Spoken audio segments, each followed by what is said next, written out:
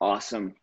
Ignite session 3. So those of you that have been coming to it pretty much every week, this, like I said, last week was where we started to kind of get in the meat of things, as that was kind of building your business. This is probably the most crucial session, if you will, as far as getting things going and finding business. This is, I think, when you get started, you got a lot of things on your plate. You have a lot of checklists to check off. You know, if you're on a team, they're having you go through their training. If you're on your own, you're probably going through the 10-week checklist. There's a lot going on. And so because we're into week 3, this is where I really want to hit home on a couple different things that you guys should be doing. And I've mentioned it in a couple different ways, but let's just reiterate it here. As you start to build your business and as you start to go through and get started, you're going to feel very overwhelmed with all the stuff that you have to, sign up for and implement and train on and see this and see that. But in the meantime, we have to still be doing the most important thing, which is talking to people and lead generating. So what I always try to tell people is when you first get started, the key is that you have to incorporate lead generation from day one, as well as hack through all of those checklists and all of those operational pieces. And I say hack through because I see a lot of people that very much get stuck on, I need to have all of this complete before I can start talking to people. And then if you're in that boat, that's okay. You just have to have the understanding and the reality that if you take it to that extreme, just know that if it takes you 3 months to set your business up and get operationally sound, and you're not talking to people, it can take another month, 60, 90 days before you actually start to produce some business. And so before you know it, you can get into this career and say 6 months in, I still don't have a piece of business. And that's most likely because we didn't take the time up front to start lead generating and failing forward. You're going to hear me say that often: fail forward, fumble through it, hack through it. It's because this is a new game and this is a new thing for us. And so you have to continually progress. And progressing in our industry is exactly what Ignite 3 is all about. You can sit there and spend hours and hours and hours setting up your website, your business cards, making sure that your presentations are sound, making sure that you have all of your print material ready. But if you're not finding any business, you're not going to be able to use any part of that on anybody. And so just kind of an overall encompassing thing with your timeline. When you get started, most of your time is going to be spent operationally, but you need to kind of set yourself with the precedence of every single week incorporating more lead generation in. As soon as you knock off something off of your opening to-do list, that means you've just freed up some time. You freed up an area that you need to continue to go. So I always tell people, if you start off maybe week 1, make sure that 80% of your time is spent on getting started in the operations. 20% of that time should be spent on lead generation. So in the world of what we do, just simple math, if you work 10 hours a day, then that means 2 hours of that day needs to be spent on lead generation, and the other 8 can be spent on operations. Fast forward to week 2. You might want to do something more like a 60-40. 60% of your time is spent continuing your operations and building your checklist. And then another 40% now is into the lead generation category. Until you can get to the point where 80% of your day or your time spent in real estate is on lead generation, and the other 20% of your day is spent on the minutia. So when you get started, you're going to spend more hours. It's going to be more frustrating. You're going to have more things coming at you. And that's why I give you the example of the 10 hours. And then when people, when I tell people this and I start talking about 80% of their time needs to be spent on the money-making activities or lead generation, and 20% needs to be spent on operations, what happens is over time, you don't need to spend that much time in real estate. Once you're up and running, you don't need to have a 10-hour day unless you're on appointments, showing houses, getting contracts signed, negotiating through things. That's where you kind of start to build back up hours, if you will. And so once you get started and once you have all of your operational pieces set up and sound, you should only have to work in this industry about 4 hours a day, about 4 hours a day. And what I mean by that is it's actively working, active 4 hours a day. Once you start to have business come, then you have some sort of some part of your day that's proactive. So for me, and again, I'm going to say this on multiple different Ignite sessions. For me, my perfect day, my perfect world is to start around 8. I grab my coffee. I get my to-do list done from 8 to 8:30. I'm checking and I'm deleting all the BS emails. I'm making sure that my to-do list is sound for the day. That's 8 to 8:30. 8:30 to 9, practicing scripts, practicing dialogue, role play, the things that are going to help me when I get in front of a person. I can practice, an objection handler. We can practice a presentation, if you will. But it's only a half an hour a day. And that's what I love about our industry is you can get very good and you can be one of the top dogs, one of the elite in this industry if you just practice a half an hour a day, 5 days a week. Most of us don't have that discipline yet. And that's why I want you guys to understand how simple this job is. It's not easy, it's simple, right? So I'm at 9 o'clock. I've got an hour in for the day. I like to lead generate from 9 to 11. And then from 11 to noon, I do my tidy up. I do my entry on my database, my cleanup. It tags off of what I did from 9 to 11. And literally, if I do that every single day and I still don't have business, I will go home. I will eat lunch and go home, or go home and have lunch. Because what happens is if you can keep to that 4-hour schedule and you methodically lead generate, I'm talking methodical, meaning you never stop from 9 to 11. If you can do that, you'll start to have appointments in the afternoon. You'll start to need to spend more time, and it's going to take you a longer amount of time than 11 to noon to tidy up the database. You're going to start to basically need time to practice more things, meaning maybe you got a lead generation piece set from 9 to 11 and somebody wants to meet you for a buyer's consultation. You might need to take 2 hours that afternoon and practice your buyer's consultation. So what I'm saying is in perfect world, our job really only needs to take 4 hours. But when you're still learning, you still need to maybe set aside more time to practice some different things that you're having trouble with. And as you get going and as you're methodical and as you go through an entire week of lead generating for at the very minimum 10 hours a day or 10 hours a week, what you start to happen is you start to set appointments, you start to set showings, you start to work longer hours, but it's at that point in time, it's more of the reactiveness between what you did in the proactive hours of the day.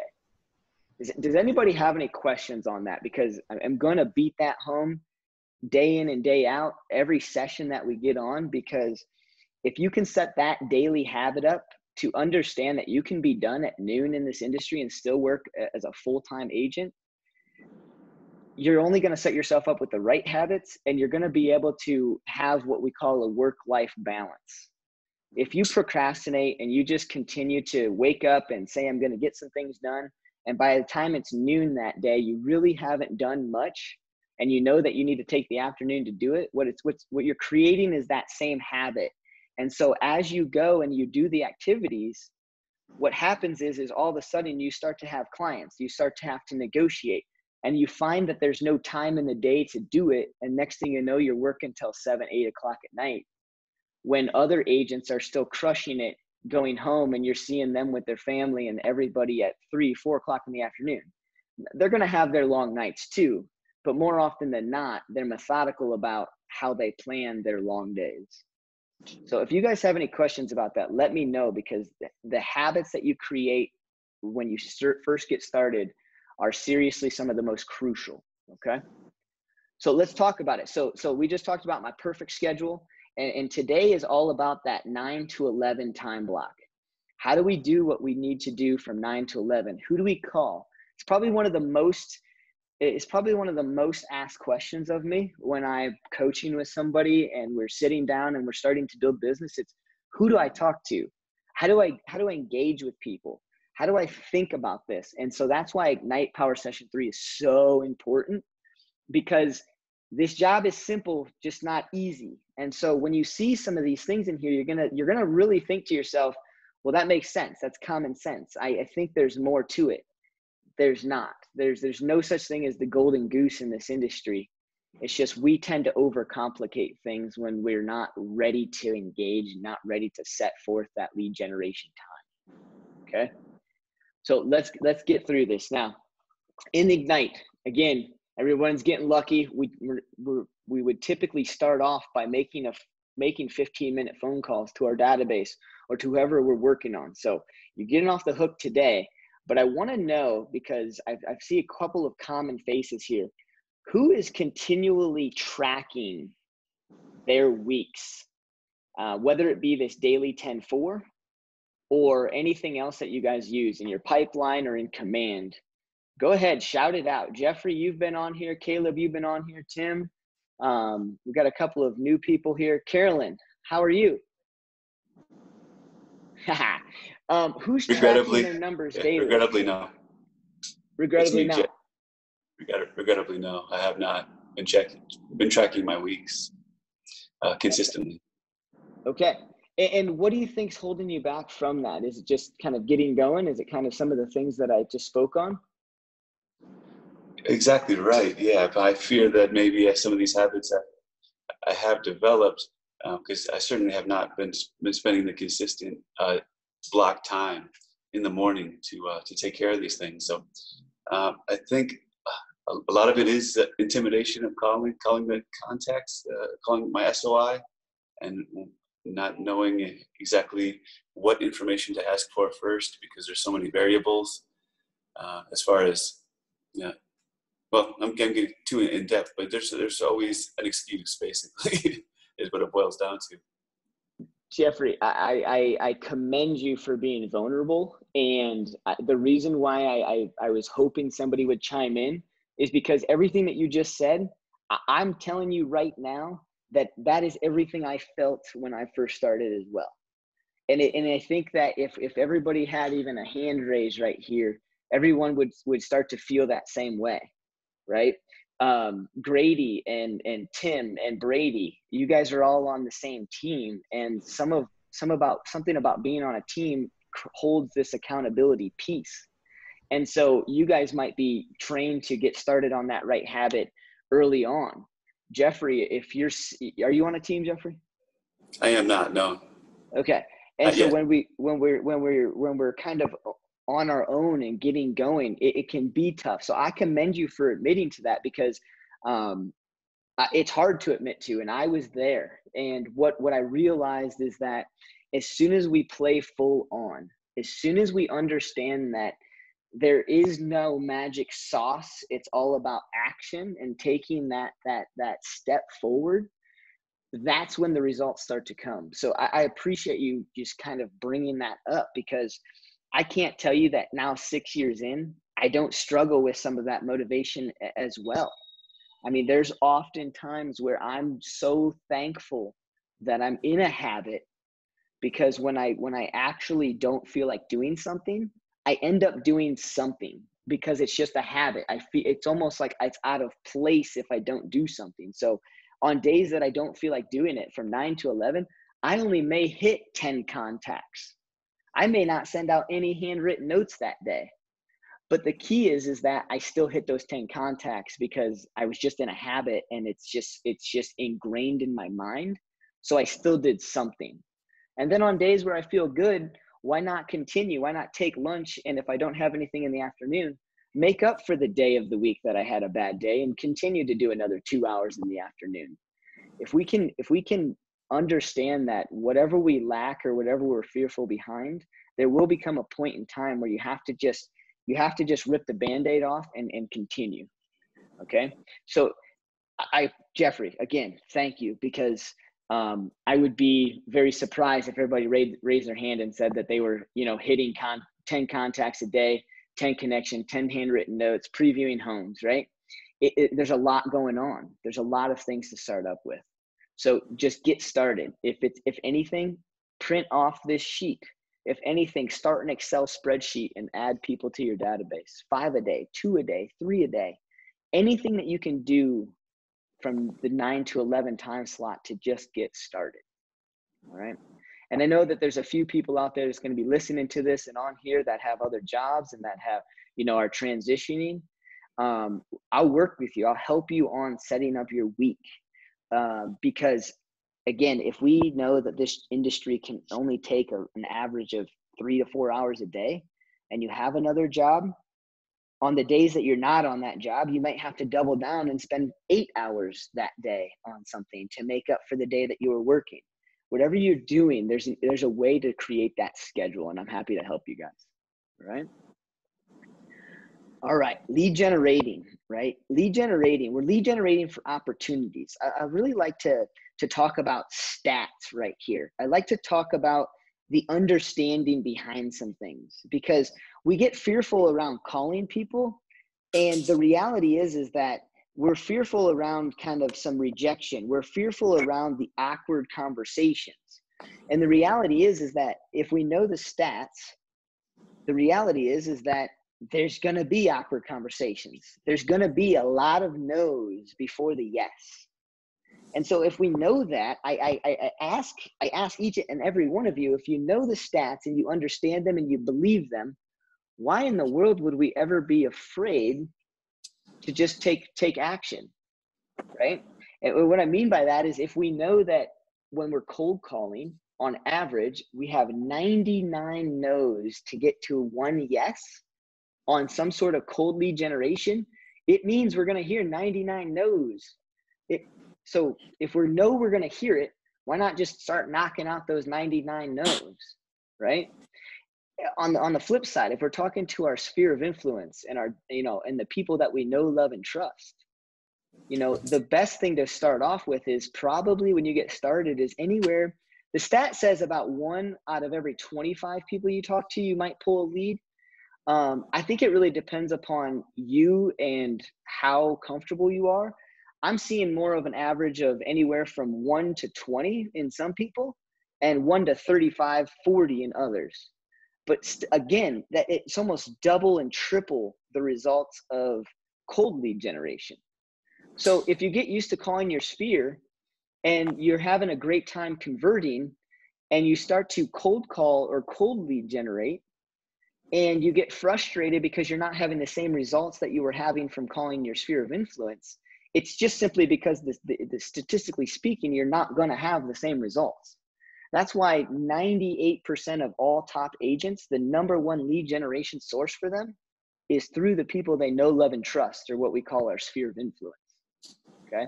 So I like to start off with some of those stats, because if we know those stats, then we understand that I just need to get over myself, and I need to just pick up the phone and start to hear 99 no's.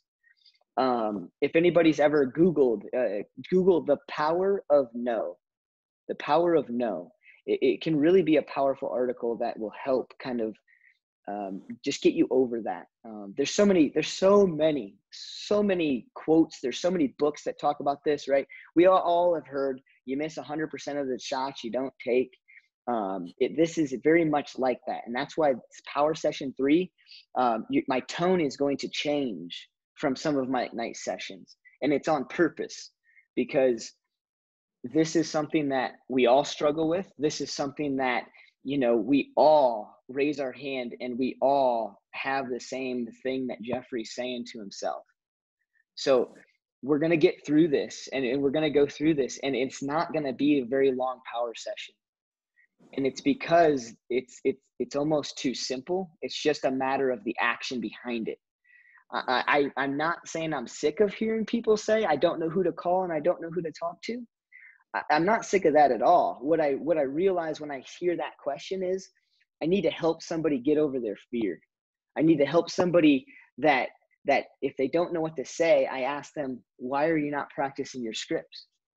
Right? So in each power session, there's going to be free, powerful scripts for calling.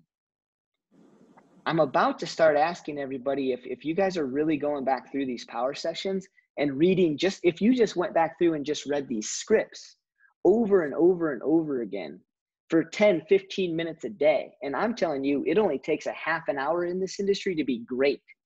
So you can be good even if you just practice 10 to 15 minutes a day. So I really encourage you guys to go through some of these scripts, and 99% of you are going to raise your hand like Jeffrey and say, this doesn't sound like me. I'm not sure if I'll ever get there. But the reality is that you can't say that until you practice it. Because if any of you have kids that are learning or have learned how to ride a bike without training wheels, the reality is they're going to say the same things. Mom, I can't do this. It's scary. I want you to hold my hand. I want you to keep me. I want you to make sure that I don't fall. I want you to keep practicing. I'm never going to get this. And what do we know about our kids? We know the future because we've been there. We know that they're going to pick up on it. We know that it's a matter of time before they get it, but it's also a matter of time of practicing. It's a matter of time of taking time out of your day to help them. And so you have to do the same for yourselves. If you're not doing the same for yourselves, I can tell you that I'm the adult, I'm the parent in this relationship. I see the future. I know that these scripts don't sound like you right now. I know that they're wordy. I know that they're hard to remember verbatim. But me as the parent helping you ride without training wheels, I see the future. And the future is that if you take the time to just read through them, I don't even care if it's aloud. I don't care if you follow the 6-step program to learning a script. If you just read them for 10 to 15 minutes a day, you will start to pick up on them in no time flat. So please read through these scripts, because this is what's going to help you when you're starting to lead generate, right? So I'm going to keep hitting this home. The key is picking up the phone. That's the hardest part about all of this. And then the second hardest part is just simply saying hello to someone. After that, scripts really just help keep you in alignment. They just help keep you on the phone. They give you ideas of how to handle what we call objections. So I really think that scripts were simply designed to just be able to help you pick up the phone, but better yet, help you be prepared for the no's that come. Help you be prepared for the one-off questions around, yes, I want to sell my home, but I'm only looking to pay 3 to 4% for a commission. Like, how do you handle that? And if you're afraid to get on the phone because you're afraid of those types of questions, it's just because you're not reading through some of these scripts. So please do yourself a favor and read through these. They're powerful. They get you off the ground, and they really help that fear be pushed aside and set aside. Handwritten notes. This is I said it in Power Session 2, I think. When you're building your database and you're building your sphere of influence and you're not understanding exactly what you need to say to people and having a hard time picking up the phone, start sending some mailers. Start doing some handwritten notes, because you don't have to worry about anybody's response, right? It's all a note to them. So here's some examples for you guys. It's on page 12 if you're listening to this and not attending. But here's some easy handwritten notes for after. I think these are for after you call people. But again, if you're fearful around calling someone, just send them a handwritten note asking them for business, or letting them know that you're in real estate, or thanking them for the last time that you did get to talk to them, or asking them when a good time to reach out would be. Anything you can do to start getting yourself in front of people is the name of Power Session 3. It's all about talking to people. All right. This is where I really want to take another quick second to kind of pause and talk about the 2 types of what I call lead generation. 2 different types. You have proactive lead generation and you have reactive lead generation. Darby, I'm going to pick on you real quick. What name, if any, 1 or more reactive types of lead generation? Reactive? Reactive. Because here's what we all want to do. We all want our phone to ring. We all want to get into this industry, and we all want people to come to us to say, I want to buy or sell a home. But when I ask people how that's going to happen, what's unreal about this, or not unreal, but the reality is there's only a couple different ways. So go ahead, Darby.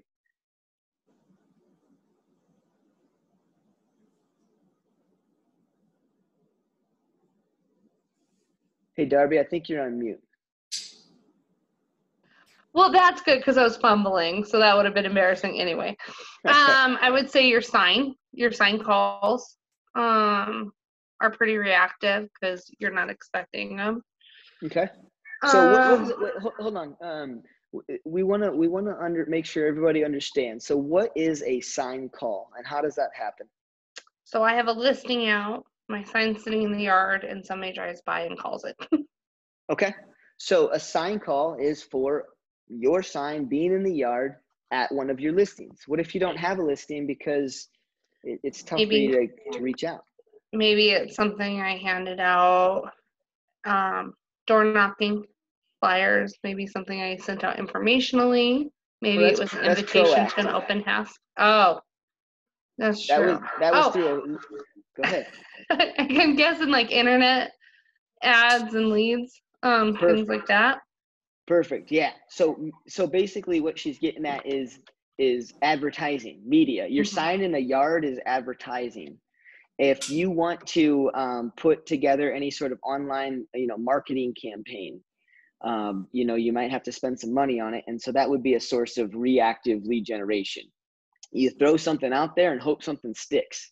Even though you proactively create the content and media, you didn't have to spend time and fear picking up the phone. You can reach a large demographic that way. Great job. That's like, I would say media, like she combined like the signs and social media, and that's one of the number one reactive lead generation pieces. And there's only one other that I can ever think of. And if you got another idea, let me know, because most of them fall into the proactiveness. Like a floor call? Yeah, okay. I like that. Yeah. You know what? I do like that. That's number 3 with 4 calls. So Carolyn, explain to everyone what you would define as a floor call. Well, I signed up for floor time a couple times a week. And so if someone calls the KW office during my time, then they send me the information, or usually they just call me or text me and let me know somebody needs me to reach out to them.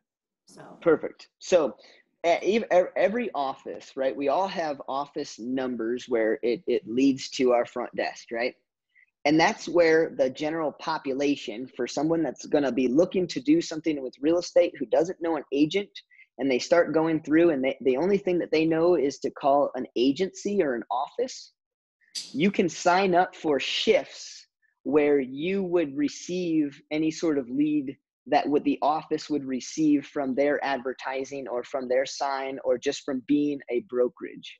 So what Carolyn's saying is you can sign up for time slots to be on call for when anybody calls into the office and is looking to do real estate. That phone call can then be transferred to you. Now, there's a lot of different rules and regulations at each and every office, so I encourage you to kind of reach out to the office that you're involved with if you want to get on that sort of lead rotation. But again, a lot of that comes from that media, right? It comes from the national brokerage being a brand that comes up on Google. Very good. I don't want to discount that at all, but there's one heavy one that we're missing. A heavy one that is very... It absolutely stinks right now that we can't be doing this. Open houses. There you go, Darby. There you go. And I was going to say that, but then I was like, is that really reactive though? Because I proactively put a lot of work into them. We put a lot of work and effort into getting it started, but we don't actually have to start the conversation. We're not putting ourselves in front of people.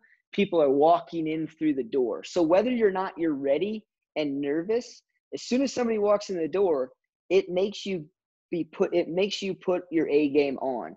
And that's why I think that if you're struggling, open houses are one of the number one things that I wish we could be doing right now. That's the number one thing that got me started.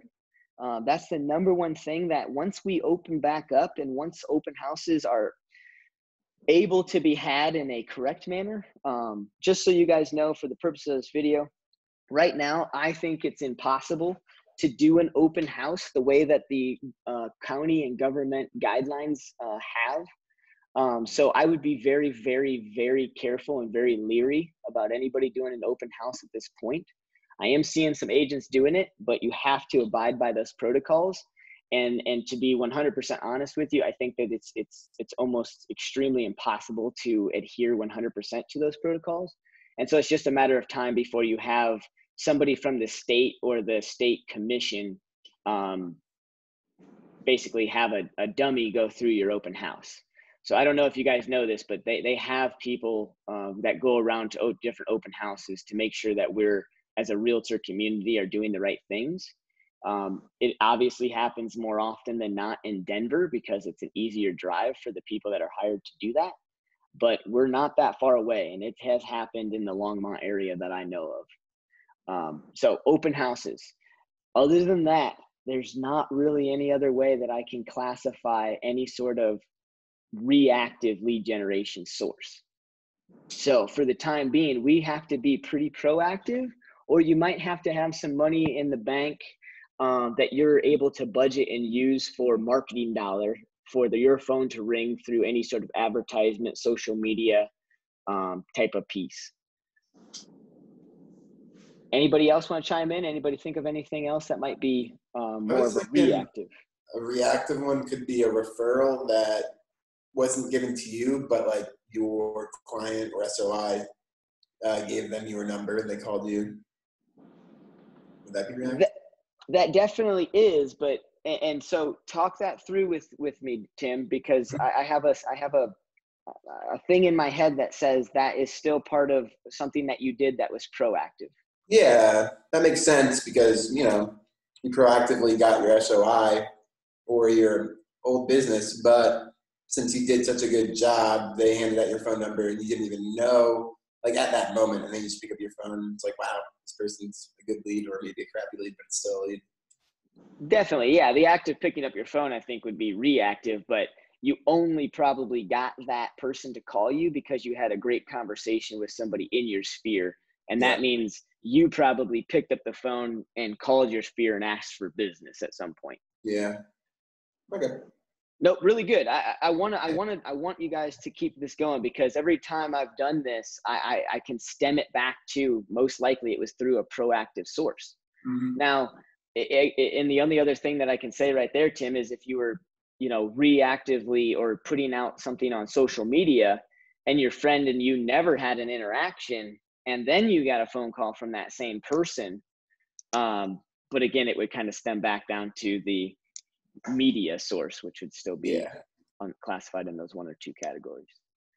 So that it stings to hear that. I'll be honest with you, when somebody sat me down and was like, Bruce, okay, we've got to get you going.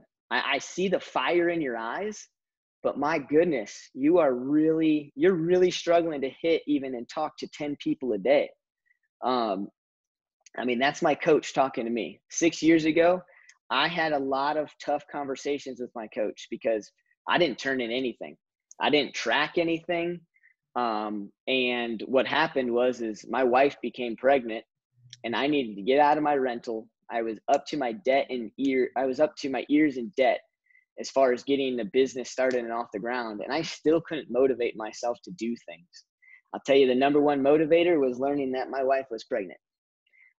I will say from that day forward, there was no such thing as being reactive. Everything became proactive in my life because I was deathly afraid of what was going to happen if I couldn't support my family.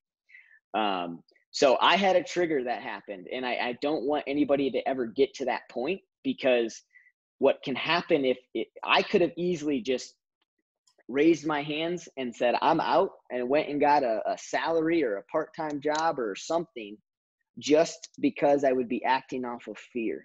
So what I'm getting at is take the action now before you need it. Take it now before you get to a desperate place. And what you'll realize is that even the proactive pieces of what we're going to talk about, simple. It's easy. It's just we have to get out of our own way. Any other points? Any other comments? All right. The 4 C's of prospecting. Again, a lot of this stuff is elementary. A lot of this stuff, when you see it, you're kind of going to go, yeah, it makes sense, right? The 4 C's, capture people's information. When you're talking with anybody and everybody, think of those witty ways to ask for information. So I, for one, have business cards, but they are never put in my wallet. They're only ever in my car or on my desk or in my showing binder. And what I do is I love to not hand out business cards, because in my 6 years of doing this, I've only ever had one person ever call me from my business card that I've handed out. Everything else was because I was able to capture their information. So I'm not saying I'm anti-business card. I'm saying I'm anti-business card in that when somebody raises their hand and wants to be a lead, they're not just going to get my business card. I've got to get their phone number. So my favorite is, oh, you know what? I actually have handed out a couple different cards today, and I apologize. I'm actually all out right now. You are serious about looking to buy a home in the future, right? Yeah, of course. Great. What's a good phone number for you? I'll send you a digital business card. Let me get on my phone real quick. And so I'll pop open my phone. I'll get it out. And then what I have done is I've made my own contact in my phone. So I have a contact for myself in my phone. And so whether you're on Android or Apple, you can share a V card or a contact card with someone. I purposely call it my digital business card. And so I just get my phone out, and it's right after I said those powerful words. You are looking to do blank with real estate, correct? The answer is always yes, because they just told me that a couple seconds ago. And then I say, great, I'll send you my digital contact card. What's a good phone number I can text that over to you for? What's a good email I can text that over to you? And so then I've got my phone ready, and I'm just glaring them in the eyes. And I'm just saying, like, let's get going. This is part of the process. This is super normal, right? I obviously have their name, so they give me their phone number. I send it over. And then right before I leave the party, right before I leave the grocery store or wherever I met them at, I'll take out my phone. I'll go back in my recent sent text messages. I'll see the phone number, enter in their contact info, type in their name since I already have their phone number, and then ask Siri, ask Google to remind you tomorrow morning at 8 a.m. to enter them into the database, or an hour from now, enter them into the database. There's ways to capture this information. We just have to understand that there's multiple different witty ways to do it without being the robot. Hi, I'm Bruce Carley, and I work with Keller Williams, and I would like to know if you'd like to buy or sell a home. Oh, great, you would. What would be a good phone number for me to reach you at? You can do that, but most people will not appreciate that method. Most people are not going to raise their hand and say, I want to work with a robot. So capturing people's information is simple yet effective. And the only way to learn how to do it is through scripts and dialogue. Each script has 3 main components. You have the intro, you have the bulk of your conversation, and then you have your expectations. In each category of a script, there's different ways to ask for the correct contact information. So in the intro, you can say something along the lines of, hey, you know what? If we happen to get disconnected, is this the best phone number to reach you at? During the bulk of your conversation, when you're talking about real estate or whatever it is you're talking about, getting a buyer set up on a home search, or talking to a lender or a seller who wants to know the market value of their home, right? Oh, that's great. You know what? Let me send over that information through an email. What's a good email for you, right? You can capture information through any part of that conversation. You just got to know where to place it in that script and whatever happens to that conversation. As far as an expectation script goes, at the end of every call, at the end of every dialogue, you have to 1000%. I don't care how bad you butcher the intro. I don't care how bad you butcher the bulk of the conversation. You have to set an expectation. And a simple expectation is not, hey, I'll give you a call in a few months. The simple expectation is I'm going to call you in a few months, and I'm just going to reach out to you periodically so that way I can be a resource to you. So when I call you in a few months, I'm not going to ask you to buy a home right then and there. I know that you're going to have, I know that you're going to be about 8 months away. So I'm really just calling to see if you probably have any questions. That sound okay with you?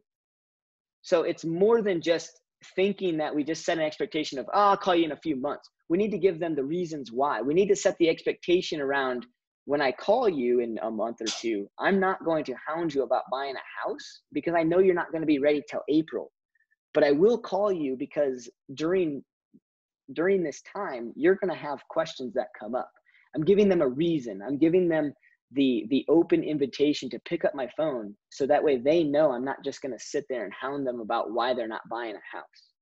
That's what an expectation is. But to capture an information or to get their contact info, you simply say, you know what? I totally forgot to ask you through this entire conversation. How do you spell your last name? If is this the best number to call you at? I want to make sure that I'm not going to connect with you in the next few months over a work phone number. Is this your cell phone number? Am I able to text it? Do you prefer email? So any point in the script, you can capture some info. All right. Connection, the second C of prospecting, connecting with people. We've got to get very good at shutting up and listening. And the only way to listen is to ask more questions. So that way they can continue to talk. Connecting with someone is simple. It's just not easy. We are ingrained to talk about ourselves.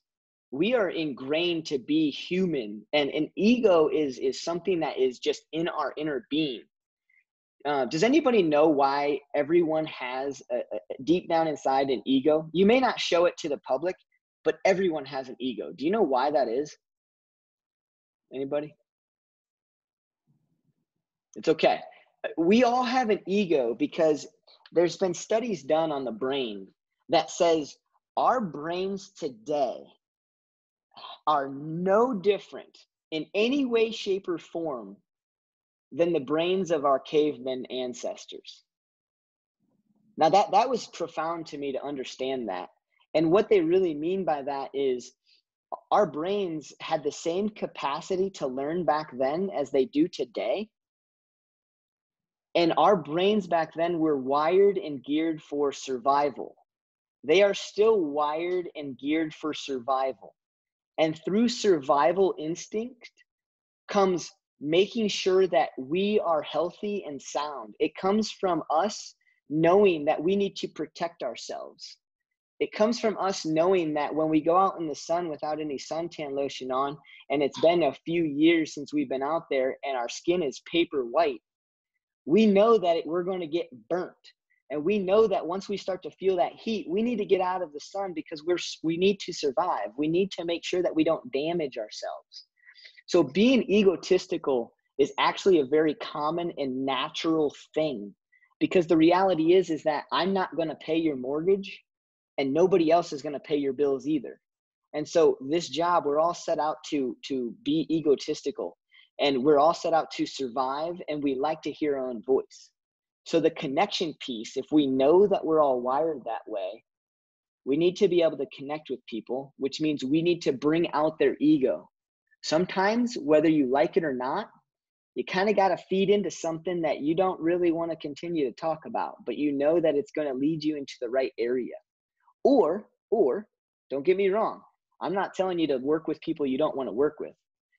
Sometimes, people's egos are just too big. And I know that I don't need to work with someone just to collect a paycheck from somebody that I absolutely can't stand, from somebody that I can't relate to, and from somebody that's going to be way too difficult to work with. Those types of people, I'm not joking. I won't work with them, but I will work with the people that I know I just need to feed into them. I need to connect with them. I need to make sure that they feel comfortable talking to me. And that's how you can connect with people. There's a couple different methods, and there's a couple different taglines people have. For example, the Ford method. Who can talk on the FORD method and what that acronym stands for? Come on, somebody's heard the FORD. FORD stands for family, occupation, recreation, and dreams. Thanks, Tim. So family. So FORD is an acronym that will help you in any situation connect with someone. So, and you don't, here, I'm going to go in order of what Tim just said because it makes a nice, you know, word, FORD. You don't have to go in order while you're having a conversation. Just try and get through all 4 letters or at least 3. And what I mean by that is, how's the family? How's the family? Oh, I saw you had one on the way. Talk about their family. Ask them questions about it. People love to talk about their family, right? Next one, Tim. Occupation. Yes, occupation. So talk about their job. Talking about somebody else's job is going to allow them and probably bring up what you do in talking about your job in real estate. Recreation. What do you like to do for fun? Where are you going out of town this weekend? You're going camping. Great. Talk about what they like to do in their leisure time. Right? And then dreams. A lot of times people think that when you want to talk to somebody about dreams, you got to ask them what their 5-year plan is. No, dreams are simply vacations. Where's your next vacation spot? You know, how did you decide to go to, you know, the Florida Keys? Like, what made you prompt that? Talk about their dreams, like their vacations that are coming up. What they, you know, what makes them tick, their hobbies, things of that nature. So if you can kind of go through and have a conversation around it, and you can get done with a conversation and say, man, I'm still having trouble connecting with them. That's right. I never asked them about their family yet. Start asking about their family. It doesn't have to be in order, but it's just a simple acronym to be able to hold and use. So again, I'll say it. FORD, family, occupation, recreation, and dreams. If you guys can just think of those when you're trying to connect with people and having a hard time with it, what you'll start to see is that when you start to bring up those topics, it's because you asked a question. Questions are the most powerful thing that you can do. The most powerful thing that you can do. Every single day, what I try and do is I try and ask questions around what I can ask people for the day. So I have an ever running list because I need to ever get better at asking more questions. I have a list, and I just sit here and every day that I'm having my coffee, maybe I'm done with my to-do list, I will simply write out questions upon questions around something new that I can ask someone. Right? And they can be simple, but what happens is it starts to ingrain it in your mind. So I'll just go through a couple. How long will you wait? How much time do you think you'll need? What do you think would be a good idea? Oh, gosh. Do you think it would be a good idea to have another call this week? What are your non-negotiables? How far are you willing to go? Have you asked them how they feel? What are some things that we can learn from this? Do you feel like you need more of a challenge? What are you telling yourself? What are the outcomes for you not doing this? How can we work together on this? What is something that you can control? How will you react if it's not the outcome you were looking for? I practice, and I still practice. I was in this document today practicing, and I'm telling you, we never stop practicing, but the way to connect with people, the biggest key component about everything we do is the second C. You have to connect in order for somebody to raise their hand to tell you that they're a lead. Okay. And then the third and fourth, sometimes you can make a connection and it leads right to a closing. It leads literally right to let's meet tomorrow because I'm looking to get going. Or it leads to, I'm about a year out. I'm maybe 12 months out, or I'm thinking about it. I just need some more information. You would go into more of a cultivation category, or what I would call a follow-up category, something that you're going to touch base with them over time and talk about. Any questions on the four C's? Perfect. I have a quick question. Yeah, please. Yeah. Do you have suggest a clever or witty way to find out the names of your friends' children? I mean, because especially when the expectation is there that you should know their names, embarrassingly. But yeah, any good way to ask that question or get that information? I don't have a witty way to share with you, to be honest with you. Straight up honesty, my witty way is, gosh darn it, I am so horrible with names. I can't remember your kid's name. I really have just gotten to the point where I don't care if I've asked them 10 times. Well, the reality is and I don't know if you have a kid, Jeffrey, I don't know where you're at in life, but nobody remembers my daughter's name. I've realized that my fault of not remembering kids' names, it actually is very common throughout everywhere. Nobody remembers my daughter's name. No matter how many times I've talked to them. My own flesh and blood still spells my daughter's name wrong on holiday cards, on all sorts of different things. Carolyn, you're laughing, you're smiling, and you're shaking your head. Yeah. So I guess I don't have a witty way, especially if they've told me multiple different times. I just say, gosh, you know what? I kind of fallen on my sword on this one. Gosh darn it. Is it Brody, Brady, Bree? What is it? Right. And then the other thing is am I asking because I want to purposely remember at this point in time? Or do I just say, hey, kids, like, come over here, like, quit jumping on the bed at the house, whatever it is. Sometimes I just stop asking, even if I want to know. Now, one of the things that you can do, Jeffrey, to kind of circumvent that is when you have somebody who is a lead. Let me see if I can pull this up really quick.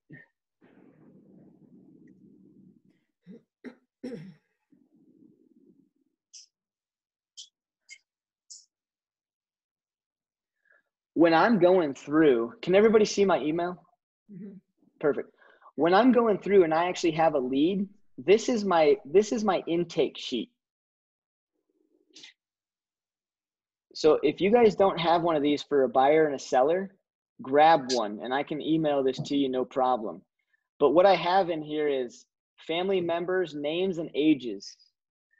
So that way, if the first time I talk to them and I actually find out what their names and ages are, I'll write it down. But you're not wrong, Jeffrey. I can write this thing down. I can put it in my database and I can be out showing somebody a house and I still forget their names. So I don't have any real witty way of doing it, but sometimes I can go back to my database and go back to these intake sheets and actually look that up. That help? It does. Yeah. If you could send me that form, that'd be great. Sure. Let me just get this thing downloaded right now and I'll just share it with the whole group. And Bruce, while you're doing that, I'm the same way, but I just make a note in their contact information in Command about their kid's name and how old they are, or whatever information I find out. Yep.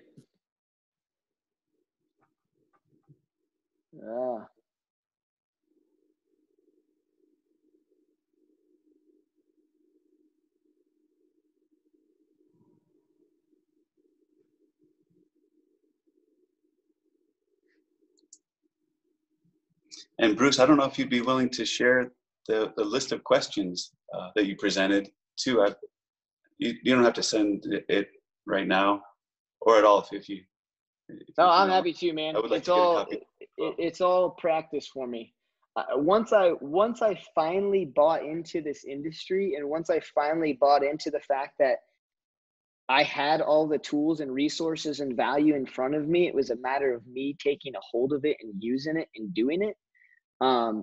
I practice every single day, guys. Monday through Friday, a half an hour a day.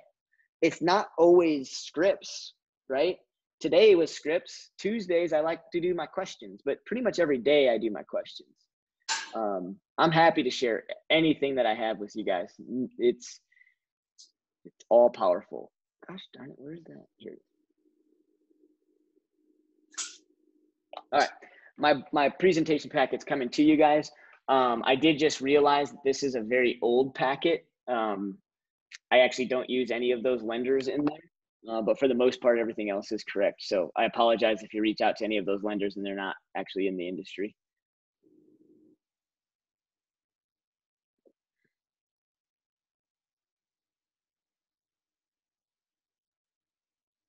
All right, back. So yeah, questions, right? Connection. We just hit home on this.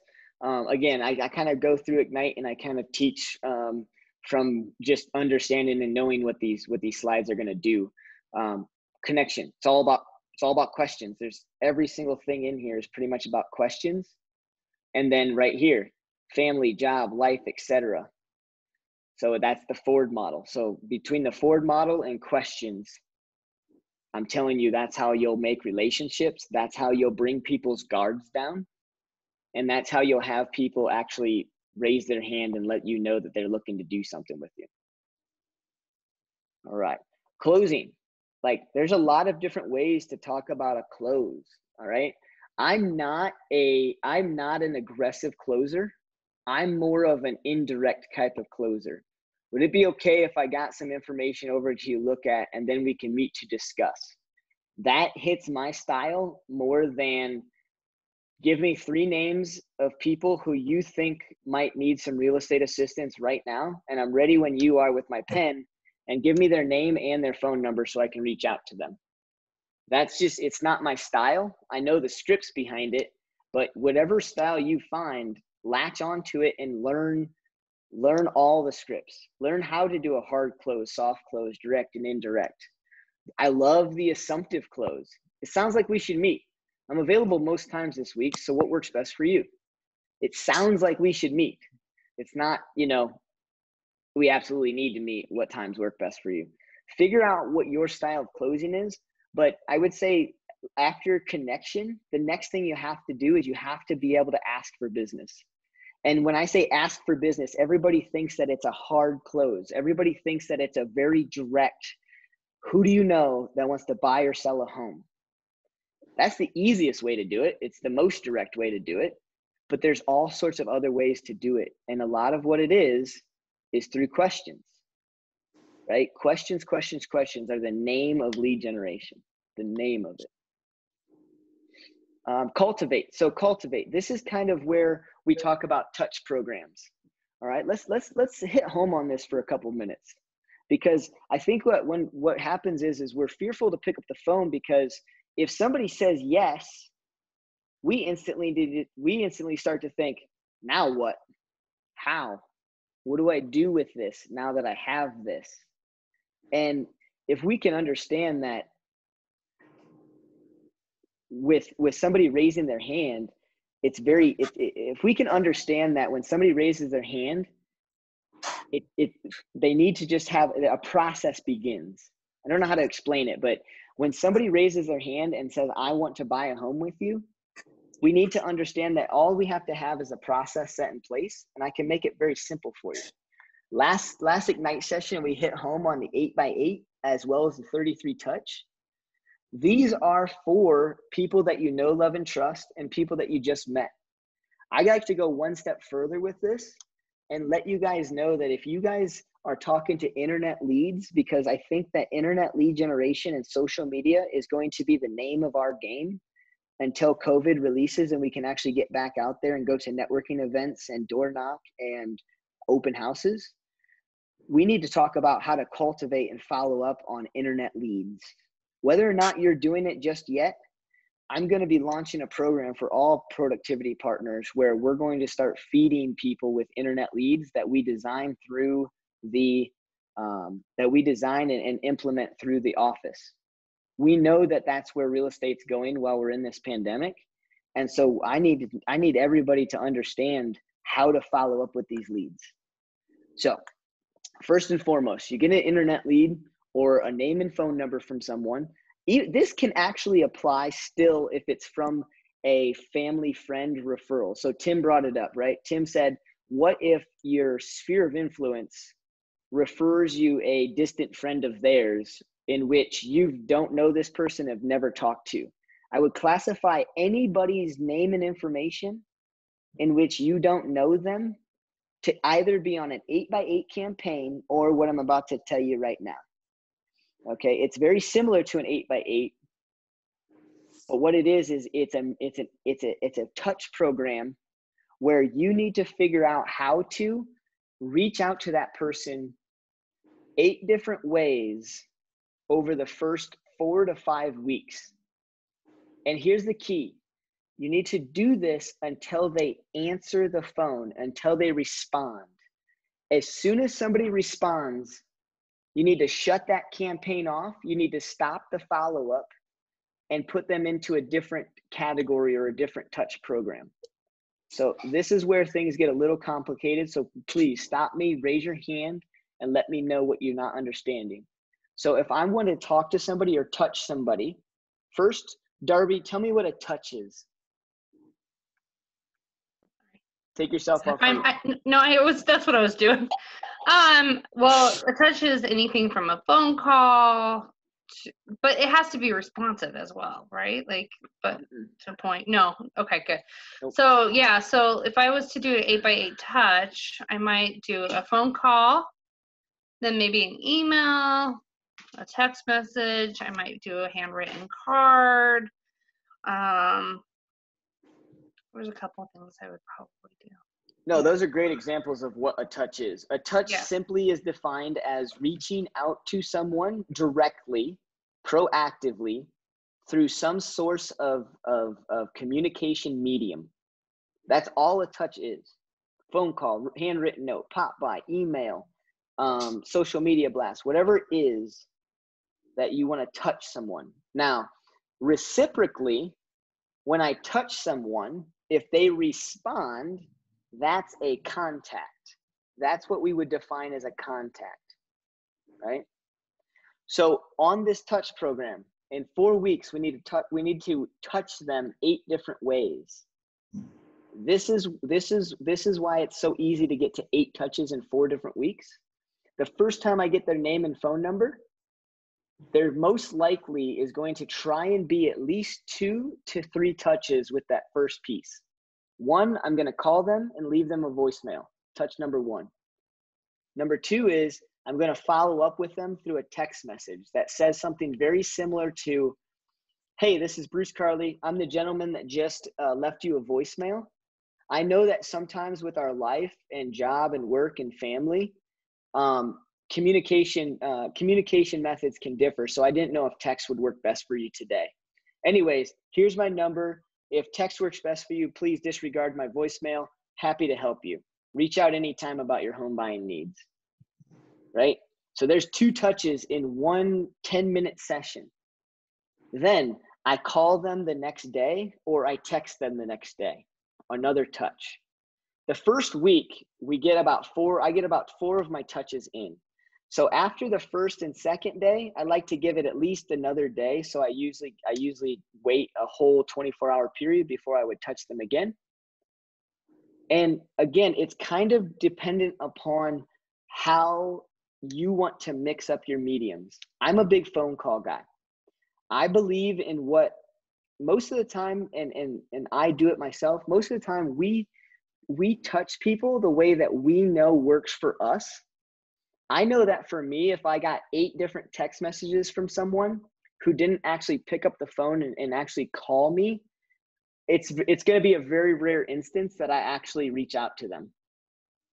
Now, on the other hand, if I signed up for a free window quote and the sales rep is going to call me and leave me voicemails as well as text messages, what eats at me is those voicemails.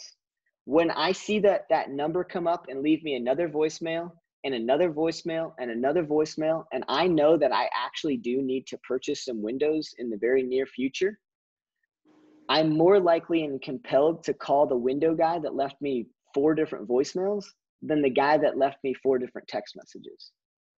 Now, if you're sitting back there saying, hey, I'm probably the person that would respond more to someone who left me 4 different text messages versus 4 different voicemails, then most likely your touch campaign, your cultivative follow-up method is going to be more geared towards that. And you're going to capture the people that are more inclined to respond to text message. But what I'm getting at is if you touch them 8 times over the first 4 weeks, you never know what they're going to gravitate towards. So use a medium and use a mix of both. So that way, no matter who their personality is, they're likely to reach out to you. Does anybody know the secret behind why 8 touches and why not more and why not less? I'm guessing because they usually don't pick up right away, so it takes a few times for them to respond. I don't know. No, it's because simply there is no secret. It's a reality. So they back when vacuums, door-to-door vacuum sales was popular, back when telemarketing first came out, when people were in like call centers, data has been being captured for years and years and years. Right now we're in the data technology boom, but with every evolution of technology came basically data collection, and it still holds true today. Back in the day when they used to have call centers and people were calling about different things and telemarketing to people, that before cell phones even came out, the average touch or the average reach out to a family or someone around some sort of business model was that they never got a call back or answered until the 7th or 8th time. The 7th or 8th time. That's a national average, and it has not changed since they started compiling this data. And so, Tim, you're a machine when it comes to your internet lead calling. Would you say that any of that stacks up to be true? Yeah, I'd say it's pretty accurate. Like after I try to call somebody 10 times, I feel like they're probably not going to pick up. And you never know, honestly, when you call them. But I agree, if the first 8 calls, you kind of have a 50-50 shot every time you call them. Bingo. The first couple So of them. That's why I'm ingraining that 8 conversations or 8 mediums of touch in the first 4 weeks. Because after that, yeah, you're not going to just delete them and cut them off. But just like what Tim said, if they're not going to answer or respond within the first 8 times, there's little to no chance that they're going to at some point, but there still is that chance. So you still keep them on a rotation. And you might go from, instead of 8 touches in the first 4 weeks, you might start to do once a week for 5 weeks, and then once every other week for a while, until you get to a point where maybe you're just sending them an email or an automated text message once a month. And so something for me is, I don't know where like a lot of other people are getting leads from, but a lot of it is associating how healthy the lead is, especially if it's an internet lead. If they're serious about, if it just like from what you know about them, it looks like they actually do want to buy or sell, instead of like somebody who doesn't have much information or has a crazy price range that ranges from 200,000 to $1 million, things like that, and gauging how serious it might be to do something. Yep. Perfect. Any questions on cultivating and following up? It is literally, well, I guess there's a huge saying that every one of us has heard: the fortune is in the follow-up. The fortune is in the follow-up. Right? My question for you, Bruce, is what's your standard voicemail on a follow-up when they don't answer? I love it. Let me get to that. And you've talked to them it's a follow-up. So you've talked to them at least once. You've talked to them at least once? Yeah. Yep. Before I tell you that, yep, there's no secret to it, but the key with fortune is in the follow-up is right here. We said it right away. The reality is that the first time you call someone and capture some information, it's very rare that you would call someone, capture some information, make such a connection that you can close on them that very first phone call, which means that there has to be some follow-up calls. There has to be some sort of follow-up medium. This little linear line right here is so rare that the fortune has to be in the follow-up. Okay? So if you're not following up, you're literally doing yourself a disservice. You are letting things go because you get too frustrated that they're not answering the first 3 times. It's the 7th and 8th time that they start to respond and answer. After that, you can almost put them on the line or the fence that says they're probably not going to, but there still is that chance. So let's put them on a different program that's not so aggressive, because at this point they still know my number and they see my name. So to answer Tim's question, I already talked to somebody once and we had a decent conversation, and I set the expectation that I'd be following up again. And so my phone call is, or my voicemail is something where I don't spell out the reason to call me back. I create more of a sense of urgency in my voice, right? So it would look something along the lines of, oh, hey, Tim, hey, man, sorry I missed you. I was hoping to share something with you. I know you're not looking to move for another 6 months, but I really wanted to share this with you. Give me a call back when you get a chance, and we'll go from there. Perfect. Yeah, I like that. Okay, now what do you want to share with them, Tim? Just some market updates and numbers. Perfect. Which I'll have ready for when they do answer the actual phone, if they did answer. Great. Exactly. Whatever you need to share with them is probably what you were going to call them about anyways. So it's super simple, super easy, super quick. Now, if I'm calling an internet lead, I personally stopped leaving voicemails around, hey, this is Bruce, and I saw that you had registered on our website. It looks like you might be looking for homes. I was just curious to know if you're looking in the next year or 6 months, or whatever my voicemail was. I stopped telling them why I was calling if I've never talked to that person before. That voicemail is very simple. Hey, it's Bruce. Oh, man, Nick, I'm sorry I missed you. Give me a call back when you get a chance at this number here, 720-600-1725. Hope you're having a good day, man. Talk soon. I want them to feel like I'm an old college friend they forgot about. And it was like they were expecting my call, that I apologize that I didn't actually get a hold of them, right? I'm exuberant about it. So that's the way I follow up with a voicemail with somebody that I've never, ever, ever spoke to. Does that help, Tim? Yep, perfect. Thank you. Yeah, you bet. All right. Sphere of influence. We're gonna, if you guys need more help with the sphere of influence, we're gonna kind of go over this quickly. This is something that you should be working on, and in Ignite Power Session number 2 is where we really hit home on this. So just to briefly go back over it and kind of reiterate it, your sphere of influence. Okay, so your database is defined as every single person that you have contact information for. That is your database. Not every single person in that list is probably your sphere of influence.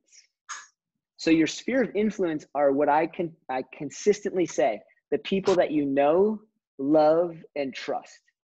The people that you know, love, and trust. The people that when you walk by them on the street, you're compelled to have a conversation with them because you both recognize each other. That's your sphere of influence, right? And we said it earlier, getting into business and starting to lead generate and finding business, the easiest and fastest way that you're going to find business is to talk to the people in your sphere of influence. Number one, I don't care what kind of session you ever go to, seminar, anything that you ever go to, all the top agents will tell you that their main source of business comes directly from their sphere of influence. Every other lead generation source and model has to be secondary, So, and I'm going to pick on you 3 gentlemen again and again and again, because you guys are the only ones I know that are on a team. Brady, Tim, and Grady.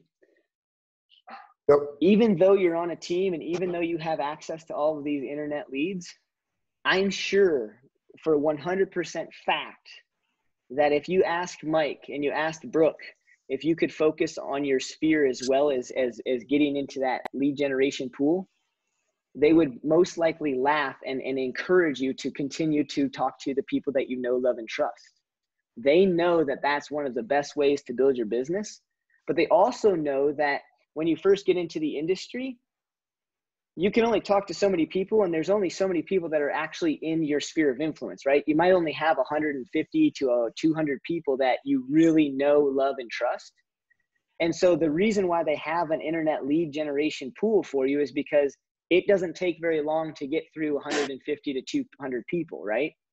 And so if you're calling your database 4 times a year or every quarter, you have too many other hours in life, in the weeks and the months, to call more people.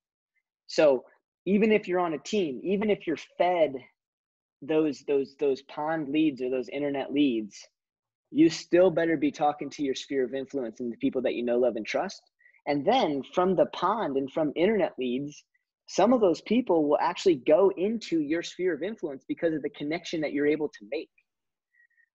Brady, I know that I think you're brand new, but maybe I don't know if Grady's still on here or not, but Grady and Tim, have you guys ran into anybody calling through internet leads where you just made a connection right off the rip? They're not looking to do anything, buy a home, sell a home, know anybody that wants to buy or sell a home, but they're super comfortable with you reaching out anytime you want. Have you guys ran into any of that? Today's my first day in the pond, so I've made 10 calls so far. Not yet. Okay. I definitely run into that a good amount. And, it's disappointing that, there's no business, but it's refreshing having a conversation with someone and just catching up with them or just finding out more about their lives. One lady I talked to, she definitely wasn't going to buy or sell, but she was an investor, and I know that I eventually want to get into investing, and I was just talking to her about it and told her that, I respect what she does, and she really opened up, and we had a great conversation and talked for a while, and I think both of us just enjoyed ourselves. So perfect. Yeah. So exactly, and I want you to take that disappointment out of your vocabulary with that, because during your beginning phases, it is disappointing to find somebody who's ready to talk with you for 35 minutes and you make great connections and there's never, ever going to be a close at that moment in time. But what happens is as you go through and you hit your 1-year mark and your 2-year mark, and now you're 3 years into the industry, that person followed up with and touched correctly over those years can be some of your number 1 lead generation sources that you've ever will have or see or know. So take the disappointment out, because yes, I don't disagree with you. It's disappointing to talk with somebody for 35 minutes and find out that it was a waste of time that day.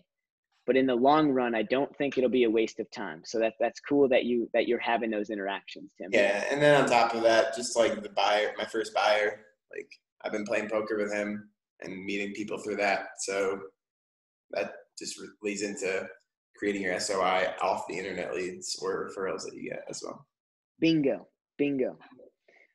All right. That's all we're going to really hit on for sphere of influence. Now we just want to briefly go over some of these other prospecting sources, which I think we've mentioned.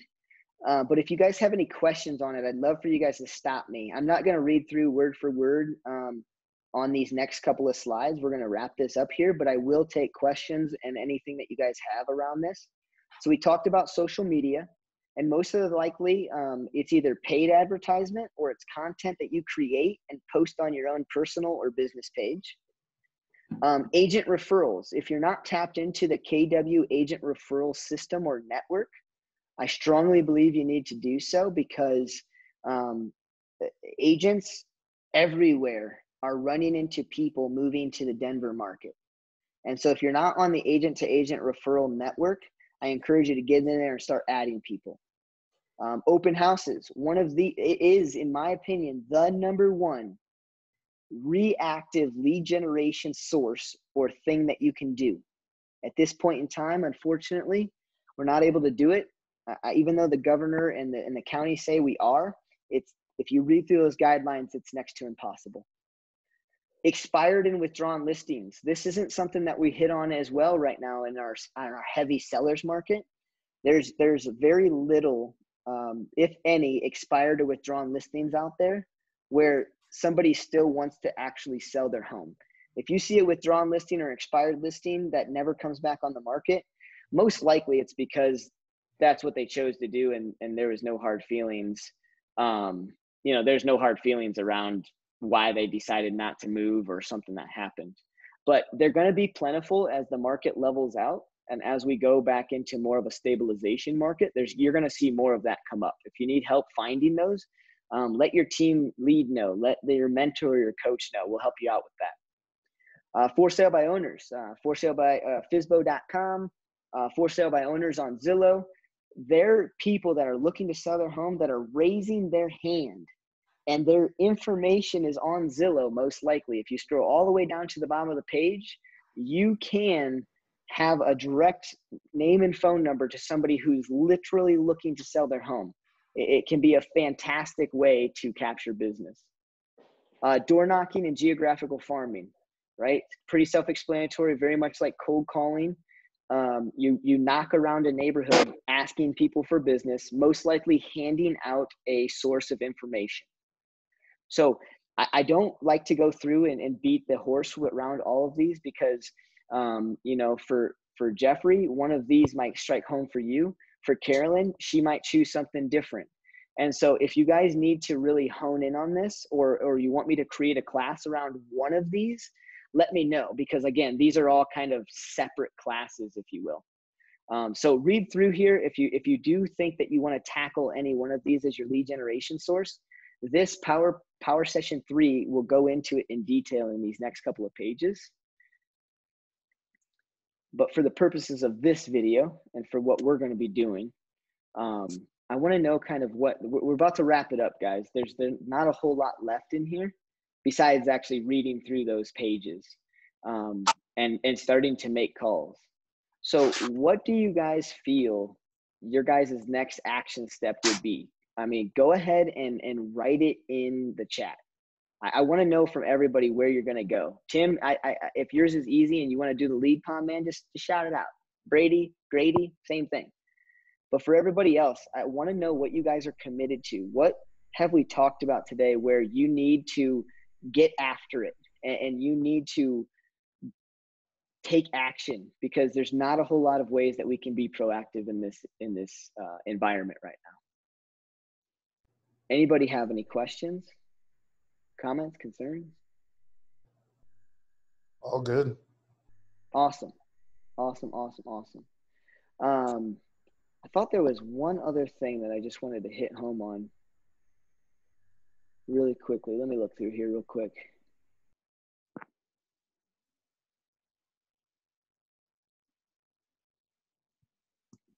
Oh, okay. I know what it was. Talking about your sphere of influence and building that up. If you guys noticed on that little chart, I might as well just go back to it. If you guys go back to this little chart here, a lot of times what people don't know and think about is when we talk about our sphere of influence, a lot of us instantly go to these middle ground right here. The people that are our neighbors, immediate family, obviously your spouse or partner or your family, your friends, and your relatives. And a lot of people stop and they don't think about the outer rim. And these are very awesome lead generation pieces. And these are also things that you need to try and build every single day, right? If you work and you service an area like if you live in Longmont, but you service Loveland or Fort Collins or any other area outside of town, you may need to make a relationship with doctors in those towns. So that way, when you have people that move to those areas, you can refer them to a good family practitioner. Bankers. I stopped going through the drive-through line years ago. And now my bank, the branch that I go to, I will say that every time I go in there, 9 out of 10 of the employees know me by name. And now they ask me how the real estate market is doing. And not once in the past couple of years have I ever asked them for real estate business. I just bring it up that, oh, I'm in a hurry today. I've got to get to a closing. I'm in a hurry today because I need to go show a house. Or today feels good because I actually don't have any appointments right now. I just bring up real estate over and over and over again through my conversations, and never once have I asked anybody for a lead, but I've received 2 or 3 out of just one branch from me going in there. And there's so many other agents that have accounts at these branches, but I'm the only one that gets out of the car and actually goes in there. It takes me about 20 seconds extra because normally the drive-through line's longer anyways. So going through and understanding that your sphere of influence is bigger than you think it is, can really help. And this diagram can really help you think about it as well. So if you can't read this, I'll just name a couple. Past coworkers, past jobs. Right now, you know, when we get into the industry, we're only really thinking about maybe the previous job that we had. But what about the 2 and 3 jobs ago? What about your old hairstylist versus your new hairstylist because you had to move out of the city, right? You might have 2 hairstylists that you might want to hit up. A mechanic, your mail carrier, church members, people in the industry, mortgage loan originators, title companies, your kids' teachers, right? Your sphere of influence ends up being bigger than you think. It's just that when we're faced with who do we call today, we don't have a diagram like this in front of us. So I encourage you to get that out and take a look at that. Awesome. Any questions, guys? Cool. Well, I hope you guys took away something. Nice. Grady's going to hit this pond hard. Thanks for responding here. Grady's going to hit this pond hard. I can't believe that you have never been in the pond, Grady. I don't think he's here anymore, but Grady is great with scripts. Him and Tim, when we do scripts together, they're fantastic. So I'm surprised he hasn't hit that much. Brady, I'm going to find more leads through Facebook friends, practice scripts.